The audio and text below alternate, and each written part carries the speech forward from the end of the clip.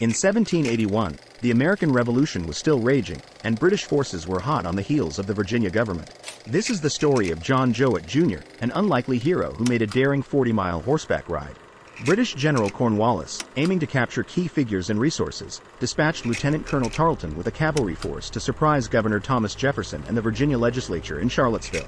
On the night of June 3rd, young Jouett, alerted by the approaching British, embarked on a perilous journey on horseback. He navigated treacherous backroads, outrunning the British, to warn Jefferson and the legislature. Thanks to Jouett's heroic act, most of the officials were able to escape. Jouett even attempted to help General Edward Stevens flee, though ultimately unsuccessful. The legislature, in recognition of Jouett's bravery, awarded him a pair of pistols and a sword. While his midnight ride may not be as widely known as Paul Revere's, Jouett's contribution played a crucial role in safeguarding the Virginia government in the early United States. Did you know?